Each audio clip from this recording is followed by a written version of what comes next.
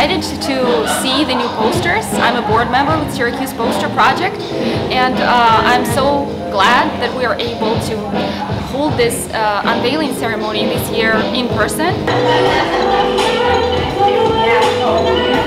So it was actually very special working on this series because I started off as an artist for 3 years in a row, and once I got hired as the Vista worker for this year, I got to work behind the scenes to make it happen. I'm one of the board members at Syracuse Poster Project, and we are so excited to have this event today after 2 years of virtual events. Alright. This is the fun part of the evening. We get to celebrate you, the poets and the artists that have come together and created such great art.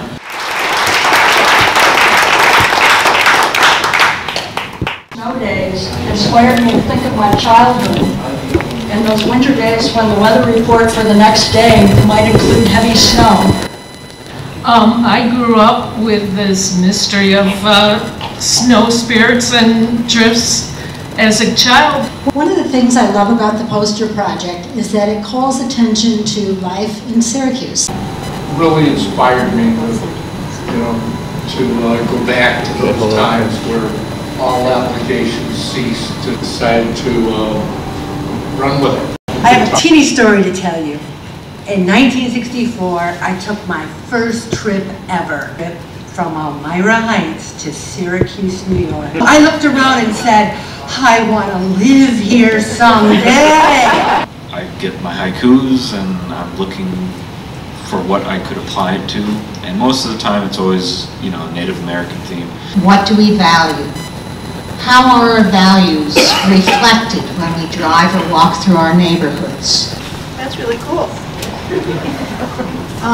Well, thank you for the Syracuse Poster Project. What a wonderful idea, combining art and poetry. Thank you to the Poster Project. This was super fun. And thank you to the City of Syracuse for hosting me for the last 4 years. You've been very welcoming, kept me safe and sound.